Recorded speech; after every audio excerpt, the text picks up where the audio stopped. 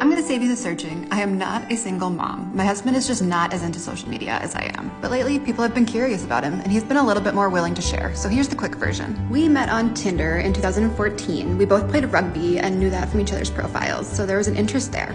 He showed up to our first date wearing camo and cowboy boots and almost lost me there. But there was something so wholesome and kind about him, and at the end of that night, I kissed him and totally took him aback. I quickly learned he was one of the most selfless people I know and would give a shirt off his back, even to a stranger. His mellow demeanor was a perfect compliment to my high-strung and anxious personality. From there, life unfolded. I won't say it was all sunshine and rainbows because we did go through hard patches, and we still do. In January of 2019, he proposed to me in Fort Myers Beach in Florida, and 36 hours later, I found out I was surprisingly pregnant.